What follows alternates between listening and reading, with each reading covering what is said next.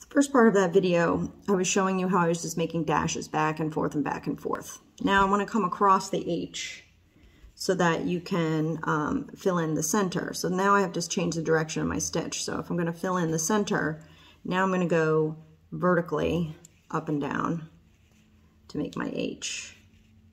So it could be my initials, it could be a word, it could be a phrase. You could really, you know, if you're interested in doing this, it's the kind of thing that if you have enough yarn on hand, you can do a lot.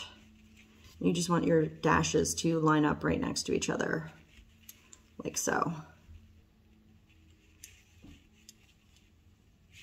So that's the beginning of my H. I'll pause this. And now just to finish my video, this is what my H looks like. Now, in the future, if anyone is interested, there is a way to do your initials using chains that lock together. And sometimes for something like an O or an S, it's easier to do that way. So that's something we'll revisit later. So that's how to do an initial.